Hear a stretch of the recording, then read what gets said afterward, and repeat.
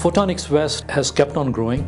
I'm truly impressed, and I think especially because when you talk about slow economy, to see these many people out at a trade show or at a conference is sort of satisfying. I hope that's an indication of how things are going to be in the coming year. If you ask me what are some of the biggest mistakes we made in the past as Trump, is that we did not recognize how important Photonics West is for the industry. This is an ideal show for us because it's the big OCT conference.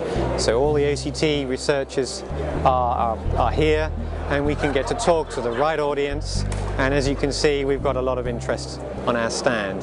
The fiber laser session at Photonics West has become a significant sub-conference, if you will, and anybody working on that area really needs to come to Photonics West.